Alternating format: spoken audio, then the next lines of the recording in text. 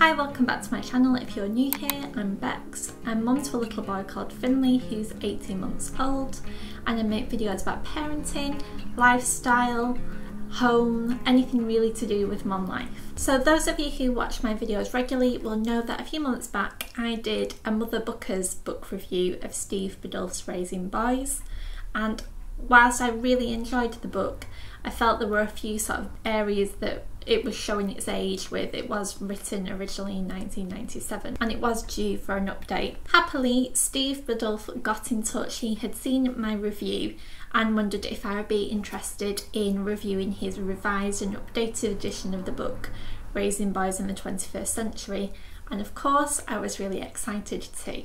So I have read the book from cover to cover, and don't know if you can see in there, but I have made copious notes and I've just tried to sort of distill what I've learned from both sort of books into a handy video where if you are a boy mum and you're a first time mum like me and you're wondering what to expect with raising boys, I thought this would be a really useful video. So without further ado, let's get on to the 10 things that I have learned about raising boys in the 21st century.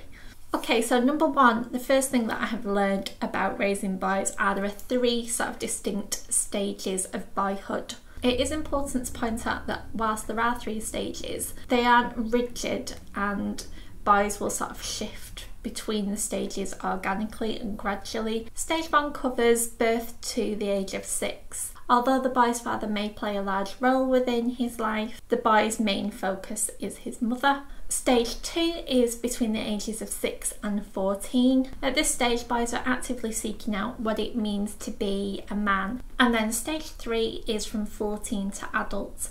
And it's at this point that having different male role models of different generations is really crucial to help your boy to sort of complete his journey into manhood. The second thing I've learned is about the role of testosterone. One thing that I found particularly shocking is that the role of testosterone plays a significant part within boys' development from birth, not just from puberty. So Steve Biddulph refers in his book to Alan Shaw, who found that testosterone causes a developmental delay within boys. He found that boys lag behind girls in developmental skills at this age by as much as 20 months. Number 3, the third thing that I found out about raising boys is the change that happens around the age of 4 is an actual shift. There's a mini testosterone surge and luteinizing hormones are released. And Steve Biddulph believes that it's these 2 small but significant changes that signal a shift in boys' behaviour around the age of 4. Boys are still developing their gross motor skills, so they are still learning really the physicality of their body and how it works, and it makes it very difficult for them to sit still. And in general, boys are still very physical at this stage, so just at the point where they're expected to sit down, concentrate, learn, sit still, it's not necessarily possible for all boys to be able to do this. Some of them will still be developing those skills, and that isn't their fault, and it's something that should really be noted within the education system, really, I think. So as parents or carers, what does this significant change at the age of 4 mean for us in terms of parenting and behaviour? Well, as I've said, it means that boys will find it difficult to sit still for long periods of time. It means that they will be very physical, possibly quite boisterous, difficult to tire out, and they need lots of space, such as the park and outdoor activities, to burn off that energy and release it. Another thing that it means is that boys might have a very instinctive physical reaction to a situation rather than being able to articulate how they feel about something. So you might find that temper tantrums peak around this point, or they lash out at a sibling, or if they're excited that they have to run around the room and show their excitement in that very physical way. Things that you can do to help with this stage are to really encourage free play. I read the book The Danish Way of Parenting, which I'll leave a link to around here somewhere. And in that book, the idea of play as a way of developing learning skills and cooperation skills is sort of central to the Danish way of parenting. And I think let's steal that idea from them, really. It's important for all children to be able to express themselves through play, whether it's imaginative play or physical, but really harnessing that idea of just having a free rein to play and do exactly what you want for a period of time is exactly what boys at this stage need to be able to just release that energy that they've got. Because boys' communication and developmental skills might still be slightly delayed at this point compared to girls, it also might mean that they need help to manage big, strong emotions such as anger or fear or excitement. And they may not necessarily be able to articulate how they feel. So the fourth thing I've learned, just when you thought you'd escaped from the full-on 4s, you might find yourself running into the emotional 8s. Steve Biddulph explained that at this stage you might find that your boy suddenly becomes more tearful, more outwardly emotional, more irritable, and again it's down to hormones. In the book, Steve Biddulph explains a process called DANISH, which is the thing that's behind this change in behaviour. In boys, puberty hits between the age of 10 and 13, and around the age of 8 there's sort of a practice run of making sure that all the hormones are functioning as they should be. So how do you navigate this stage? Well, it comes down again to being understanding. You aren't going to win all the battles, so just pick and choose them wisely. Be open, explain to your boy that this is his body is gearing up to start that process and it's nothing to be frightened of.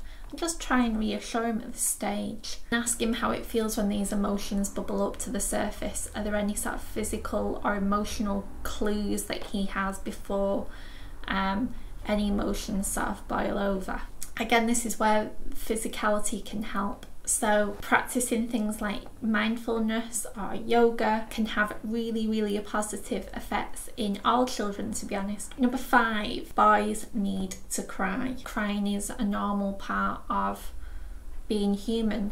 There's more scientific research that's been published to show just how important crying is. Scientific studies have concluded that crying is the body's way of healing itself. When we experience loss, our brain is sort of wounded, if you like, by changes that happen to the neural connections within our brain. And crying releases endorphins that sort of heal those connections. I think it's really important that boys are raised to understand the importance of crying for being able to heal after something upsetting has happened. What can you do to help normalise crying then?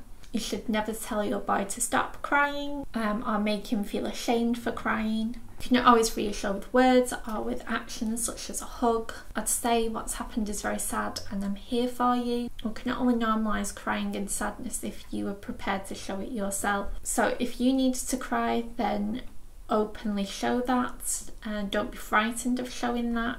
Don't apologise for it. And dads or other sort of important male figures in your son's life should do the same. Okay, so the 6th thing that I've learned then is that boys need gentle parenting. You don't need to toughen up your boy, and you can also discipline him without being harsh. And I think sometimes it's easy to forget with boys that they are just as sensitive as girls are, and I think they flourish with gentle parenting. So if we are understanding and gentle and try to understand situations through our children's eyes, we are far more likely to instill discipline from a place of love rather than from a place of anger. Another sort of cornerstone of gentle parenting is to always give a way out or a way back from behaviour that we don't want to see. Try to avoid ultimatums, and if a consequence needs to be given, try to give it as a natural consequence of an action. So for example, if you keep saying don't leave cups on the floor with drinks in them or else they might get spilled, and then a drink does get spilled, then a natural consequence of that would be that they would have to clean it up. Natural consequences are just an easier way of trying to show that a way of behaviour isn't necessarily the best choice. Number 7, boys need structure. So while this might seem contradictory from what I've said with gentle parenting, Steve Biddulph explains that boys can feel insecure and jostle for position and start power play if they feel that there isn't enough structure within a relationship or a situation. Boys can act tough to sort of cover that fear, but if someone is clearly in charge, then they relax. So the 3 things that boys need to know are who's in charge, what are the rules, and will the rules be fairly applied. When it comes to rules and being fairly applied, it's really useful to sit down with either your partner or your family members and work out what your sort of family rules are and what the consequences will be if those sort of rules aren't followed. It's really important to be on the same page so you aren't played off against each other. Number 8.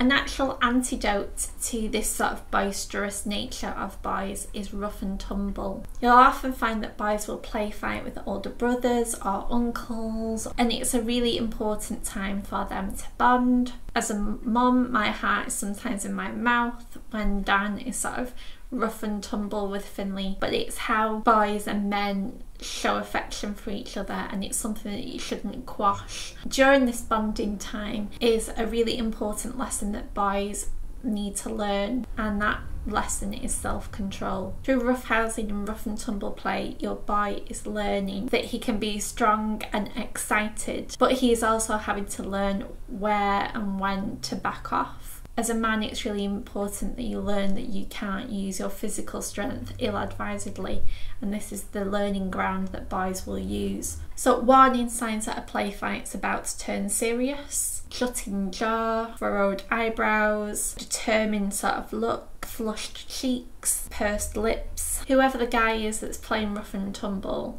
should step in at this point to cool the scenario down a bit. An easy way of doing that is to say, you know, your body is precious, my body is precious too, and we can't play this game if someone's going to get hurt. So we needed a few rules, which are no elbowing, no punching, no kneeing. Do you understand?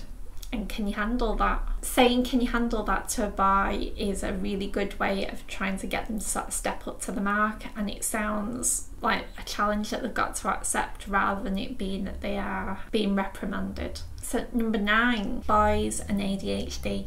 ADHD stands for Attention Deficit Hyperactivity Disorder, and in the book Steve Biddulph discusses psychiatrist Gabor Mates. Gabor was a Holocaust baby. He was born in a concentration camp. He has ADHD and his 3 children also have it too.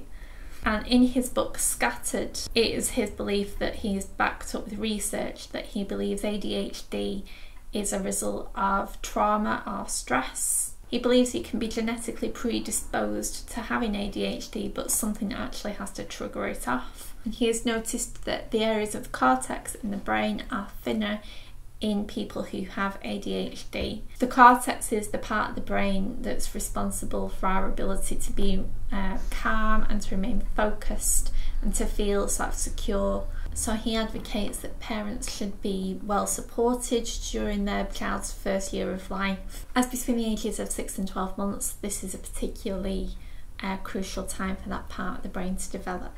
Okay, so number 10, the final one, boys and school. Going back to what I said earlier about boys, with them taking longer to develop certain skills, that is going to have an impact on their work at school. Steve Biddulph has noted that around the age of 5, when serious schooling starts in the UK and Australia, boys' brain development is 6 to 12 months behind girls at this stage. It can be especially delayed in things like fine motor skills, so the ability to hold and control a pencil, the ability to cut with scissors carefully and safely. They are still going to be developing those gross motor skills, so they will again find it difficult to sit still for long periods of time, or will react very physically and need to sort of move around. So what should you do if you feel your boy isn't ready for school? It would be advisable to speak to your child's nursery or a childminder, just to see what's expected of them on entry into primary school, things that they should be able to do for themselves, behaviour expectations, development expectations, and from that try and gauge if your boy is ready. In the UK, if your child is born between April the 1st and the 31st of August, they are classed as a summer-born child. Then you are legally entitled to delay their entry into school for a year. If you feel that would give your boy a bit of extra time to develop, then use that right. I'll leave a link to the Department for Education's website. So if you do feel that would be beneficial, then I would really recommend looking into forest schools, if there are any in your area. Forest schools are a Scandinavian educational idea, and they teach the curriculum through nature and through being outside. So if you have a boy who flourishes with being physical and being outside and having just a practical approach to learning, then forest school could be the way to go. The second thing I would do during this year is find different ways to develop your boy's communication skills. All boys can have slightly different levels of testosterone, and studies have shown that if your boy has a high level of testosterone, he will take longer to acquire communication skills. Targeted ways that you can improve his communication skills. Reading time can be a really special time to bond with your child. So going for trips to the library to pick books out together and getting snuggly at bedtime and reading them, making sure that there's soft lighting and that the room is nice and cozy. Maybe consider creating a book nook in a corner somewhere. When you're reading, try and do the silly voices or do the actions. Make it fun. When you're reading, try and ask questions. They help with prediction skills. Strong readers are always good at being able to predict what might happen next in a story. With general communication skills, take the time to explain how things work. Ask your boy if he can explain something to you. Use that opportunity for him to show you how to do it and for him to explain along the way. In general, try and speak back to your son one step ahead of where his current stage is at. I hope this video has been valuable and insightful, and if it has, please comment below with what you've found valuable, and please share it with another parent who might find it useful. Don't forget to hit subscribe if you'd like to see more videos like this, and I'll see you in the next video. Bye!